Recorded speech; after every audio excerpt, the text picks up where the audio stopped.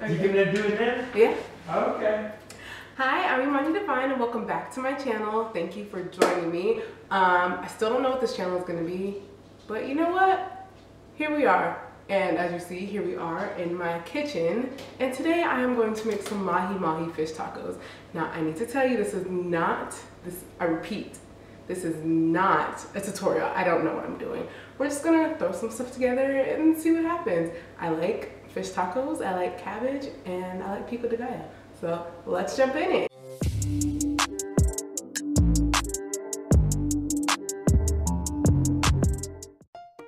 Alright, so we're gonna start with a lemon. I'm only going to cut a slice of the lemon out and squirt it onto my cutting board, because I read online somewhere that if you squirt lemon on a cutting board before chopping an onion, it'll help minimize the crying.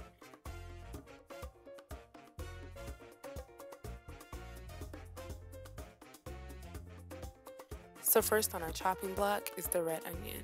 I decided to use the red onion first because we are only going to use a little bit of the red onion. And I decided to start chopping onions first just to get all of that out of the way. That's going to be our main ingredient in the pico de gallo. Don't forget to take off those outside layers. And then you start to chop. The method I'm using here, well, there's not really a method. I'm just trying to cut squares, you know? And when I decided I'm finished chopping, I put it into the bowl to make more space on the cutting board. We've got quite a few things to chop, so buckle in.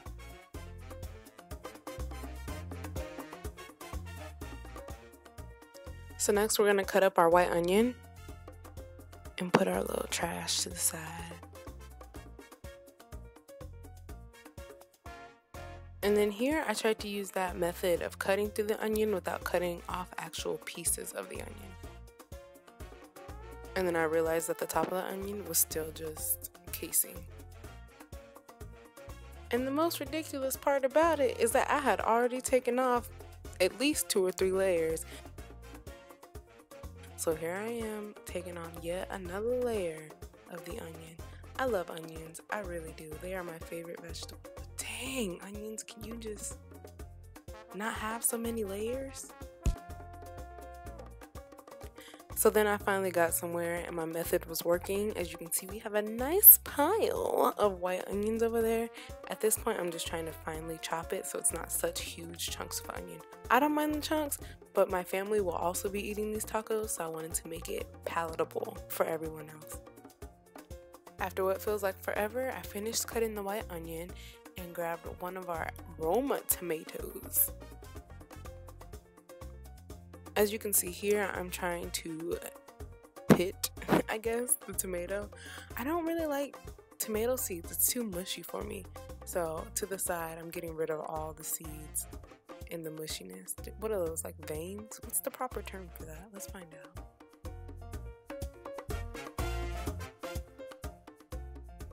According to the plant biology division at UC Davis, it's called the locular cavity. Fun fact for you. Still disgusting. I don't even like the way that sounds. Locular cavity. Ugh. And then I cut the tomato piece in half because I could not get all those seeds out. So same as with the onion pieces, I want to cut the tomatoes into like squares. There's a proper term for that. I should really look these things up. But to do that, I cut it into slivers and then just cut it again into blocks. Oh my gosh, I found a website that tells you the proper cooking terms for how you cut vegetables and everything else. So I will link that down in the description and we can all learn together and be educated. As I kept adding my ingredients to my bowl, I realized my bowl was way too small, so I had to go and get another one. If you're doing this with me, just make sure you have a big enough bowl in the beginning. That way you don't waste any dishes. Alright, next is our cilantro. You know that whole thing where like cilantro tastes like soap to some people and it tastes delicious to other people? What is it for you? Because I know sometimes cilantro tastes like soap to me, but sometimes it's absolutely delicious. So where do you fall on that spectrum?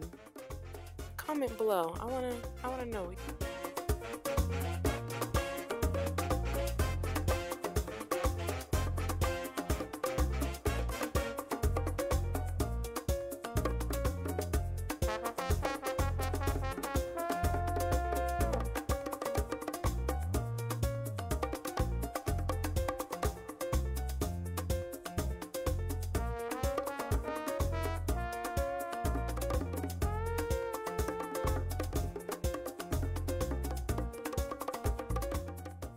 Just in case you were wondering, we're starting off making our pico de gallo first.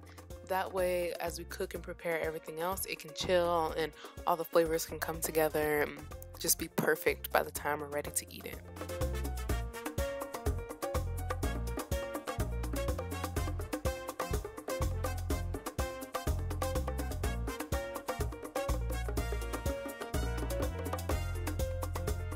Last but not least, the lime. Okay, I pointed out this little bruise right here just to say it doesn't matter. Like, I wasn't saying discard it, but it doesn't matter. It's the outside of the lime, and you know, even bruised fruits and vegetables need to be eaten, okay? And then from there, I just cut the lime into fours. You'll see with this lime, I rolled it on the cutting board because that just helps bring out the juice a little bit. Oh my gosh, I can't believe even in recording this, I forgot about the jalapeno. So from here, I cut off the stem and then I cut the jalapeno in half. I cut out a bit of the seeds because not all of my family members can take that heat. So if you need to as well, there's no shame. Take out those seeds. And then from there, I just kind of ripped the jalapeno apart. And then I'm just going to cut it up again like I did all of our other vegetables and ingredients in this pico de gallo.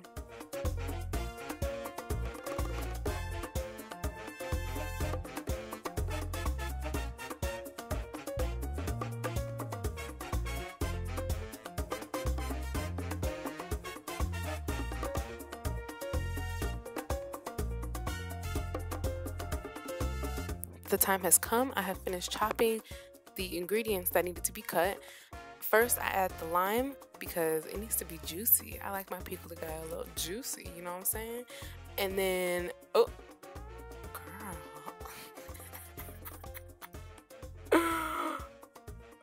Do you see this face right now? Wow.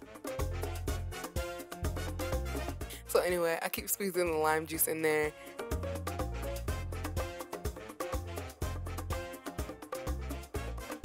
Ooh, look at all those colors, yes.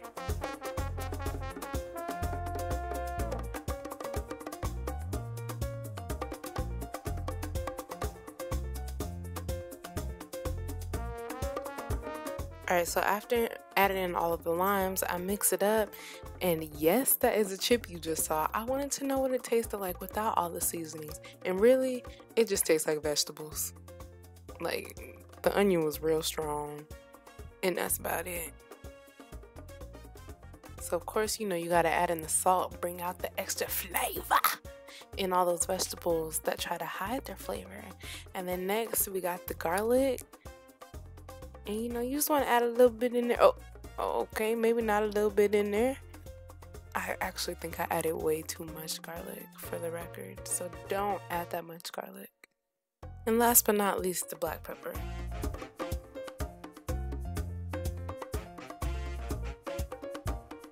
And then you mix it and mix it and mix it and mix it. So just keep on mixing until you feel like it's done, you've tasted it, and it tastes good. After that, we are going to make the chipotle sauce. I actually found this recipe on Pinterest. Yeah, look me up on Pinterest. I'm pretty sure it's in my recipes board.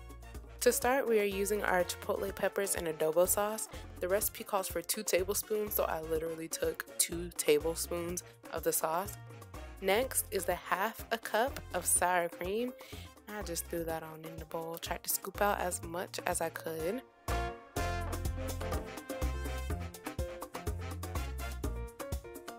And then last is our half a cup of mayonnaise.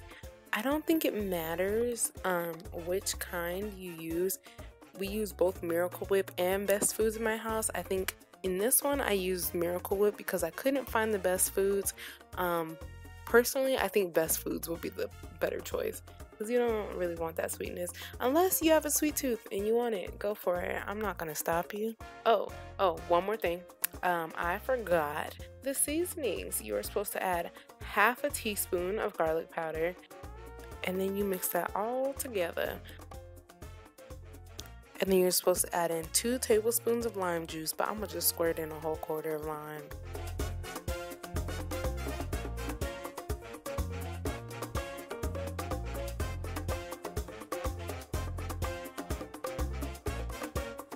Alright, so after mixing it for a while, I decided to try it. And it wasn't spicy enough for me. If it's supposed to be chipotle, I want some spice. So I just poured in some more. There was no measurements. I just poured and hoped for the best. Oh yes, the recipe also calls for 1/4 teaspoon of salt. So I just threw a little dash in there.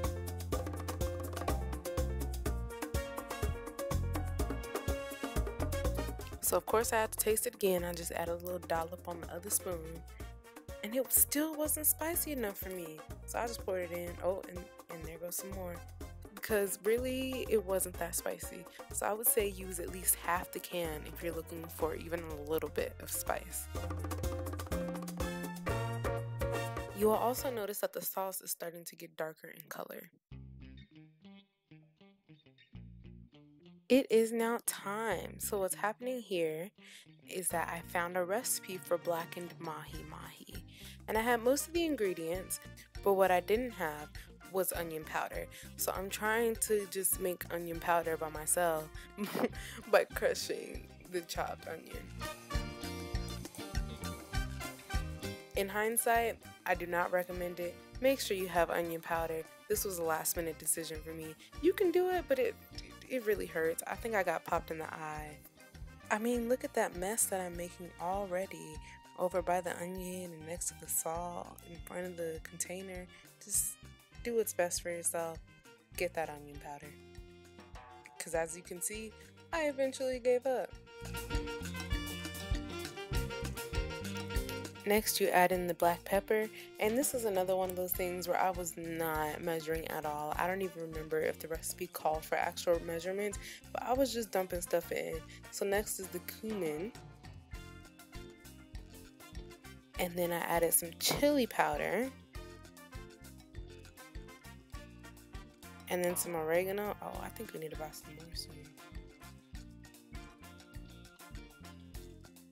And finally, the salt. Oh, and the garlic. Can't forget about the garlic. Also, that was another mistake I made. Make sure you have fresh garlic for your pico de gallo. It just tastes so much better.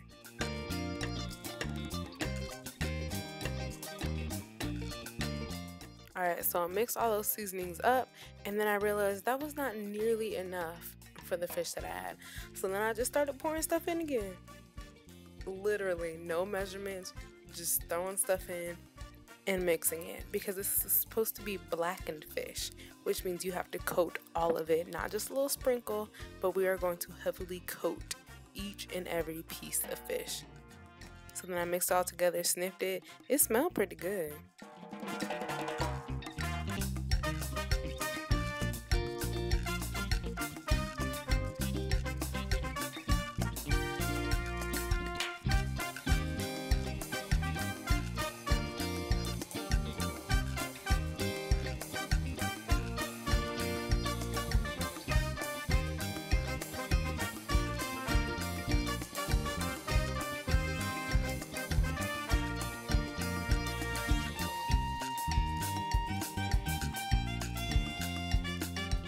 And then we have our guest of honor, the Mahi fish. The brand is Sam's Choice. I got it again from Walmart. And there were 3 fish fillets in there, but I cut them all in half. And it ended up being enough for me and 3 other people.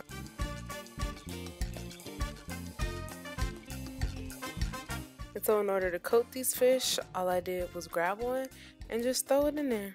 Roll it around, make sure it's completely covered. And then I did the same for all of the rest of them. So we're just going to speed through that.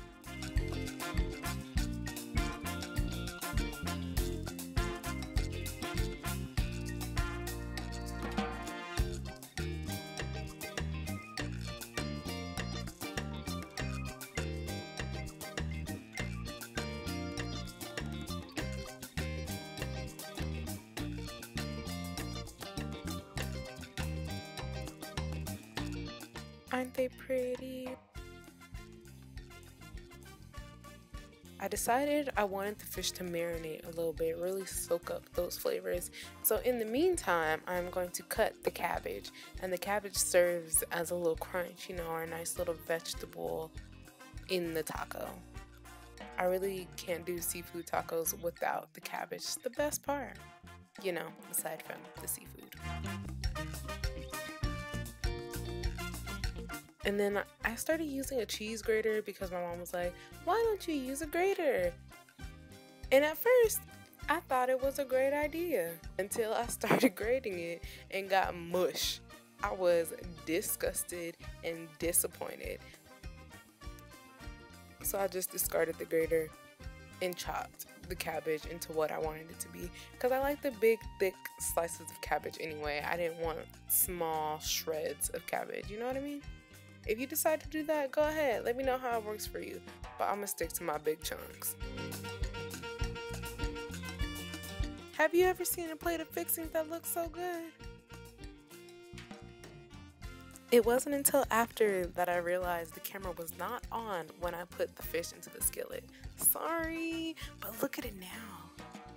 You ready for your close-up fish? Because this is all about you. Look at that seasoning. Look at how it just bubbles in the oil. Look at that steam. Come on. Why don't y'all take a listen? Nice little ASMR for you.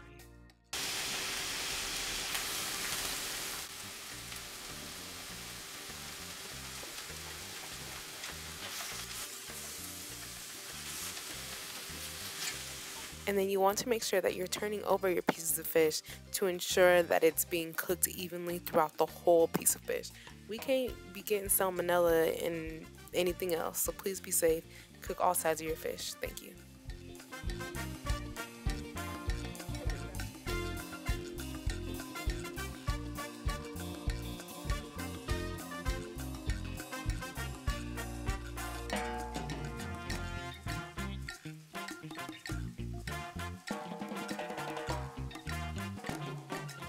Do you see the way this piece of fish is trying to fall apart on me? Yes, Lord, that's what we want. Is that chorizo? Is this chorizo? Uh-huh. No, that's the fish.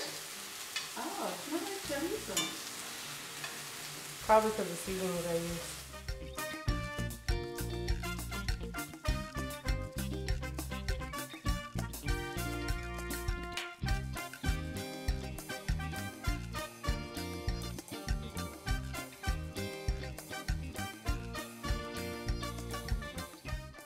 And for the final touch, you gotta warm up those tortillas.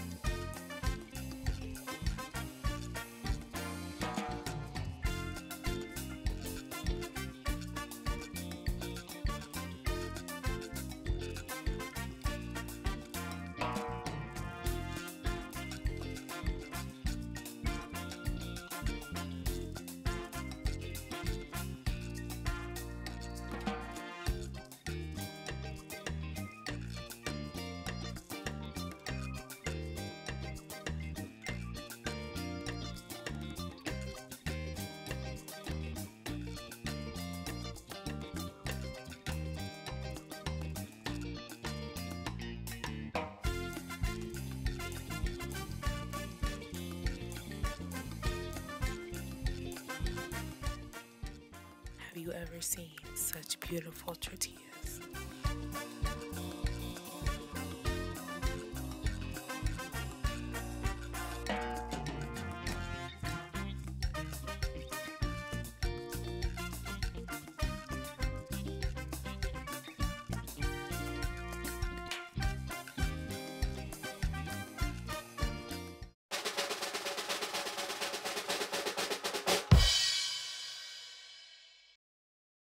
I made my little taco. We're gonna try it.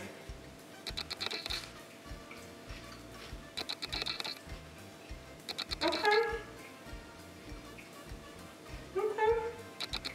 You know what for that? Some cilantro. little extra lime splash. Yes, sir.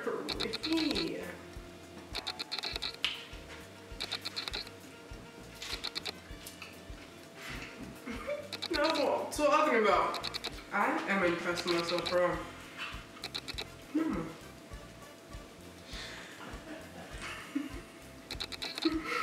So, I'm putting the taco all together. Took tortilla, some fish, obviously.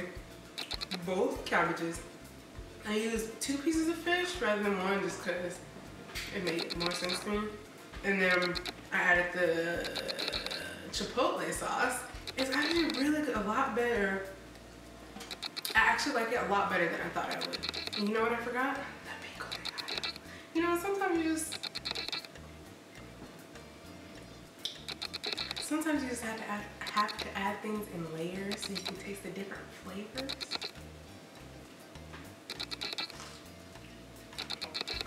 And that was it. That was the icing on the cake. Okay. So if you want to try it, please do. Let me know in the comments down below. Oh, my bad, y'all. Let me know in the comments down below what you thought, how yours ended up. For a second, I didn't think I cooked the fish long enough, but it's white on the inside, so as long as it's white. Okay, sorry, I'm speaking with turkey in my mouth. And my mama looking at me like I'm crazy. So as long as the fish is white all the way through, you're fine. It's fine. Don't let your mind fool you. Okay? Well, thank you for joining me today. We'll try cooking something again another time. Maybe not anytime soon, but another time. Ain't that just divine? The autofocus sound was going the entire last minute of this video. But it's okay. I learned from my mistakes, and it will not happen again. What's so funny, Dad? No, just looking. I like this. You're doing good. Thanks.